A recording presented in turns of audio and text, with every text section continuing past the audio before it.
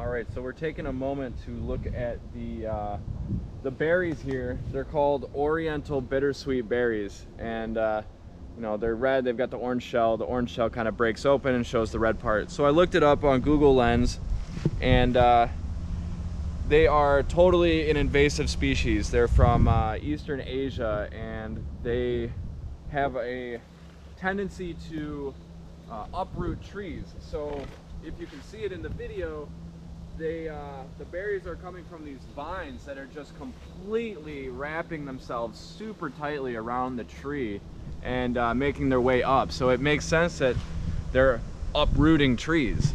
It's pretty crazy. It's tree after tree after young tree after young tree after young tree here, as well as I see them on these bigger trees too.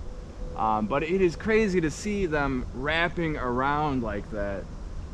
Really cool. I'm glad I was able to identify them. And yeah, Oriental Bittersweet.